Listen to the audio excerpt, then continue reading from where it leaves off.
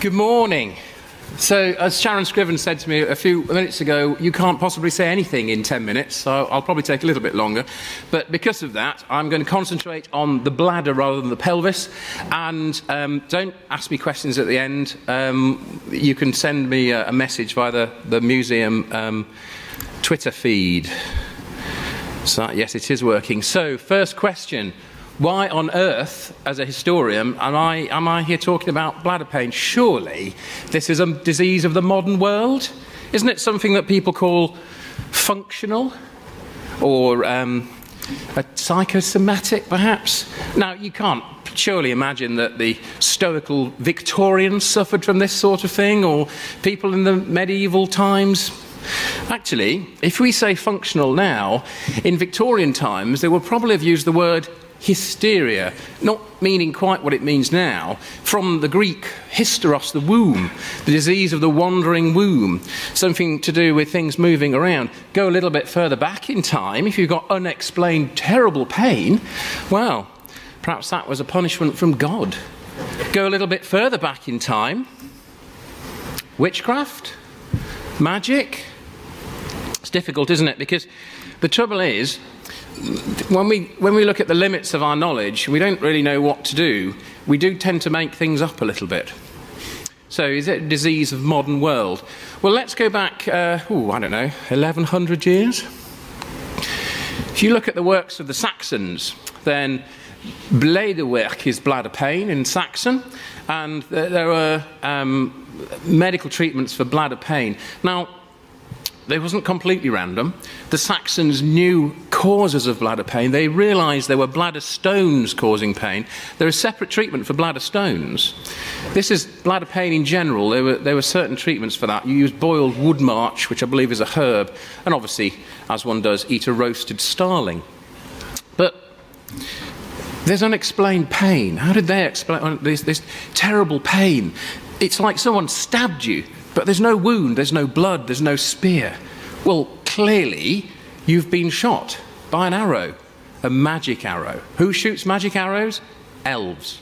Elf shot was the explanation for unexplained abdominal pain. And the cure?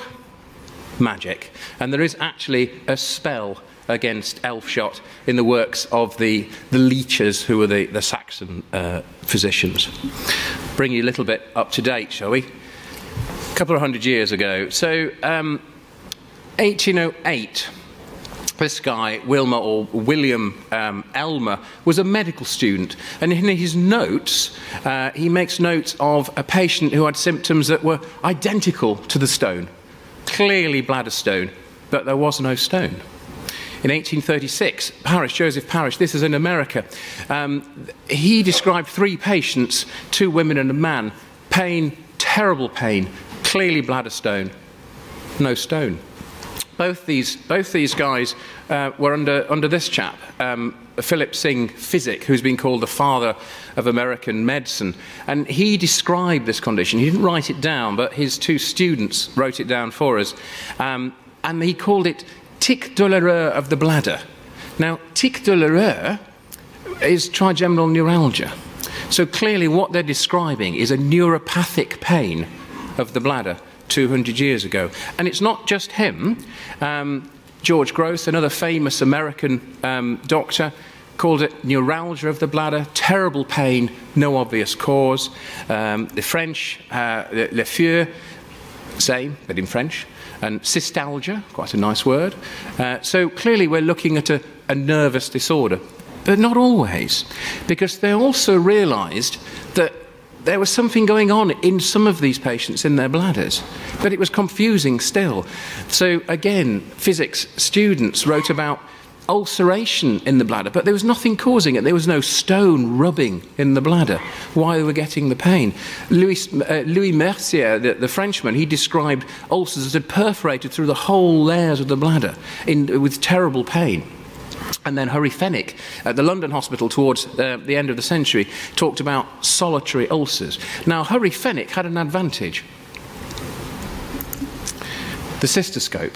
So if you do have a chance to go and look at the museum exhibition, you will see this thing at the top, which is the Cruise endoscope, which is 150 years old.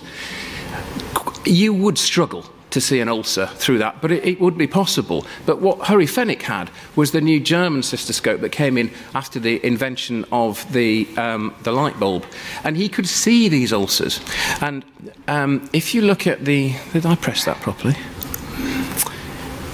If you look at the picture there, you'll perhaps recognise that. So he described these ulcers as the size of a shilling, and I've provided you with a shilling, the size of a shilling, and it looks like the scar of a bullet on a target, which I think is a fantastic expression. Described it in young, often young men actually, with terrible genital pain, and saw these ulcers. But that's not what we call it. No one calls it Fenwick's solitary ulcer anymore. We call them Hunner's ulcers. So who was Hunner? This is Hunner. Guy Leroy Hunner. So this is a name that we still talk about now, a Hunner's ulcer. If you look at that picture and compare it with Fenwick's picture, which I took from that book in 1904, which is also in the exhibit, it's the same, but in black and white.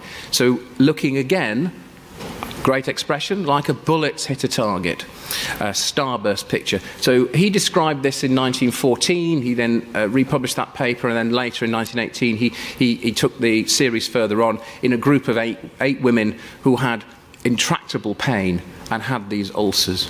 And the descriptions are just what we hear in clinic today. But again, we talk about Hunner's ulcers, but that's not what we call the disease. We call it all sorts of things. But if you talk to most doctors, GPs, if you say interstitial cystitis, they'll have an idea what you're talking about. So where did that come from?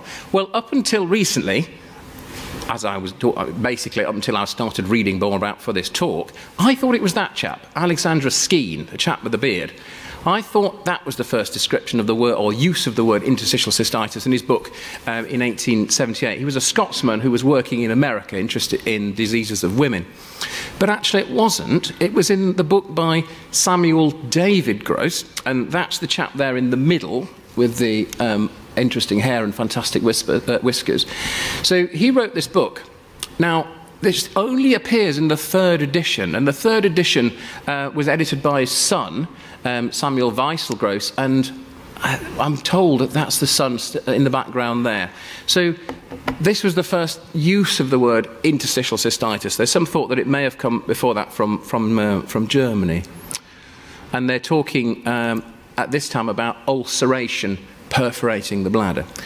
And so this is just some of the names that we've given it over time. I'm not going to go through all of those because I haven't got time to do it, but I'll just pick out a couple of things. So if you're looking, again, well, we started up at the top there. Where's my pointer? Tic douloureux, neuralgia.